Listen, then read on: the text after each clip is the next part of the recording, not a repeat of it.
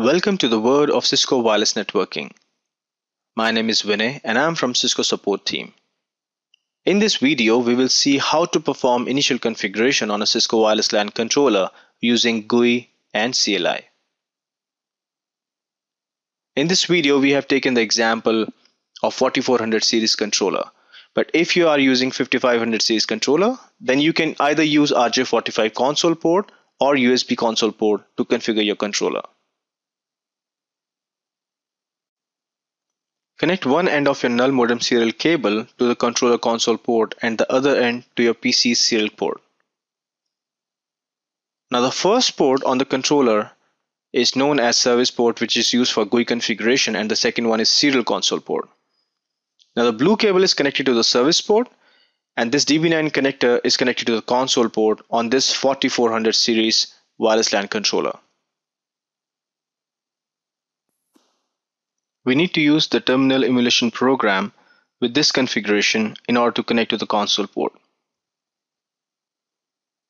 In order to use GUI wizard, please make sure that the PC connected to the service port is configured in the same subnet as the controller, for example 192.168.1.4, because the GUI IP address will be 192.168.1.1. To configure the controller using the GUI configuration wizard, we need to follow the steps.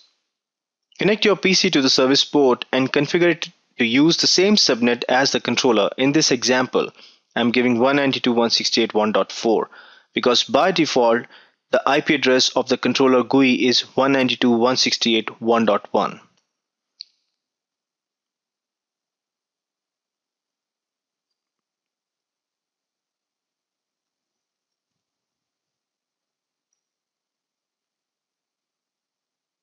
Since this is a factory default controller, we need to give the system name. I'm going to use Cisco Support Community.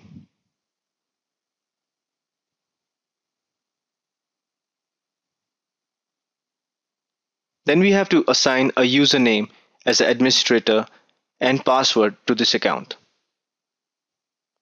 Click Next.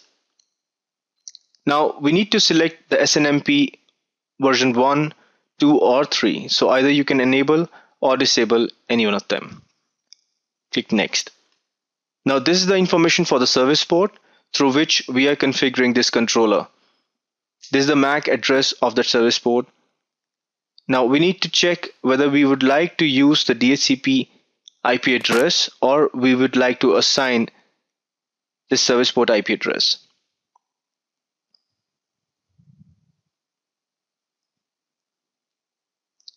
Now we can enable the link aggregation mode. Either we can enable or disable this option.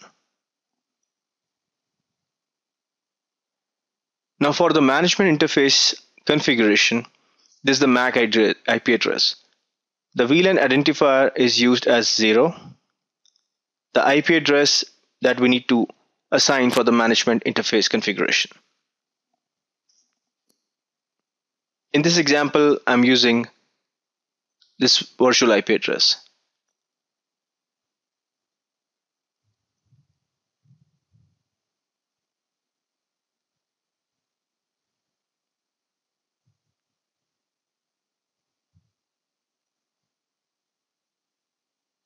The port number will be the port with which we are connected right now to the physical information for the management. So right now I'm connected to port 1 for the management, so I used port 1. If we have a DHCP server, we can configure that as well. Now this will be the RF mobility domain name. I'll leave it as default, and the country selected right now is the United States. Now make sure that the country has a regularity domain pre-configured.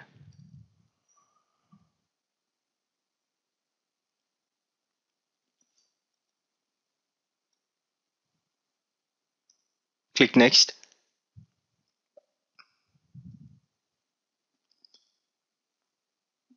Now this warning will pop up if you select the country with a different regularity domain configurations.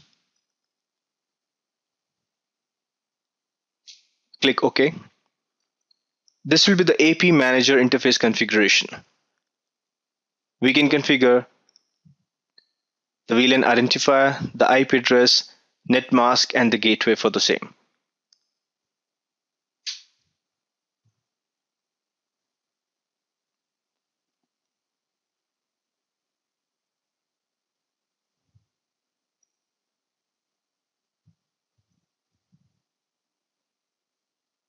We can leave the port number and the active port as default as well. So the IP address for the AP Manager interface configuration, I'm using the same virtual IP address again.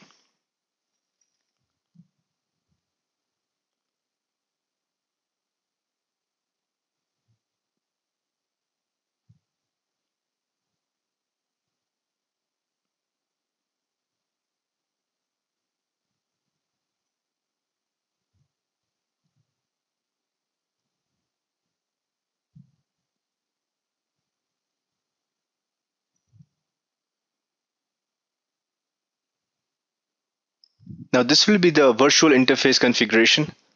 So we can leave the IP address as 1.1.1.1 because this will be a virtual IP address.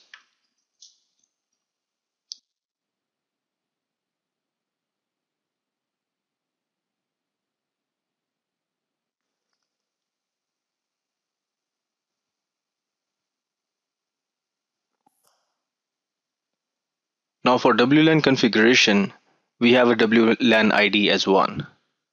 We need to give the profile name for this WLAN. Let's give it a CSC, and the WLAN SSID will be, let's make it a wireless community.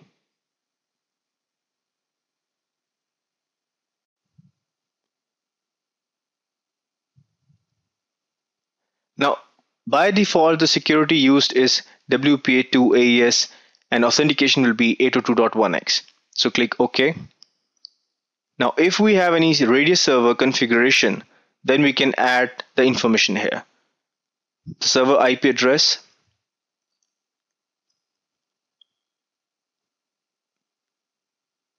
it will be the shared key format will be ASCII or hex. The shared key used between the controller and the radius server to exchange the radius packets. By default, the port number for the authentication of the radius packet will be 1812, and the status of the server we can either enable or disable.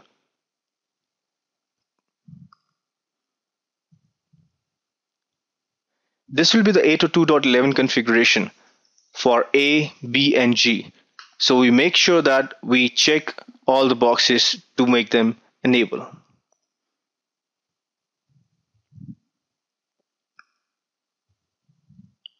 Now we need to set the time of the controller as well. So the current time, date, and the time zone. Delta will be used if we have configured the DST, we are going to use the delta information. I'll keep it as default.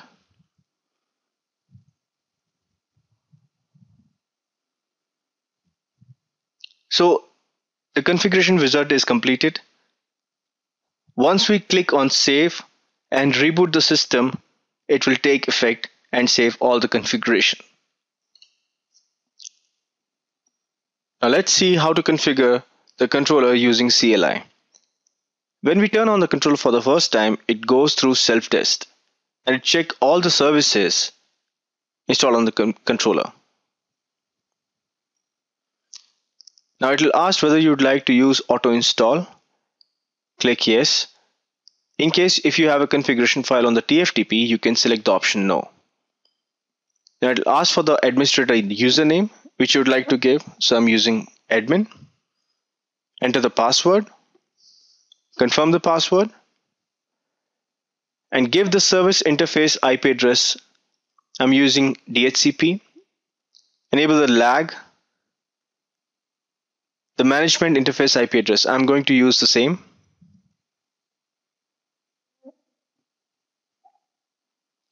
The interface net mask.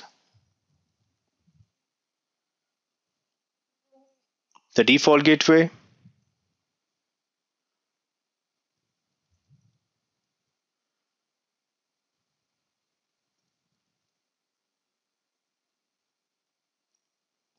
the VLAN identifier, I'm using default, and ask for the management interface port. Since I'm connected to port number 1, I'm using 1. The DHCP server IP address, if we have any. The AP manager interface IP address will be the same which we used in case of GUI. If we have any DHCP, we can define here. The virtual gateway IP address, since it is a virtual IP address, you can select either 1111 or 2222. The RF group name, I'm using it as RF. It asks for the SSID as well for the same group. I'm using RF again. It asks whether you would like to use a static IP address. And for the time's sake, I'm using radius server configuration as no. But if you have any, you can select that. The country code by default is US. Then it asks whether I would like to enable the A, B, and G 822.2.111. So I select yes for auto RF as well. Now, if we have a configuration for NTP server, we can define the IP address here and how frequently we would like to poll it. So I'm selecting 3600. Now, if you want to select the configuration, select yes, it will reboot and save the config.